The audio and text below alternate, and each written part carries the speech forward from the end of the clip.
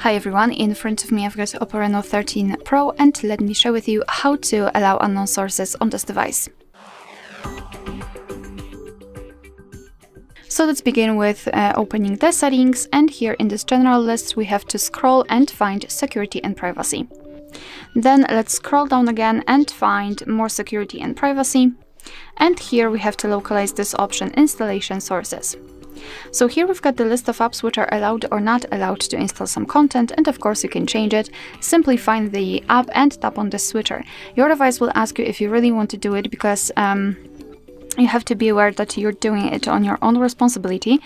Some third-party apps aren't verified by the developer, so you may put your data and actually whole device at risk. So remember about that and choose the apps wisely. So just tap on allowed, and from now on, in my case, Chrome is allowed to install some content. Of course, you can remove the previously granted permissions. Just tap on the switcher again.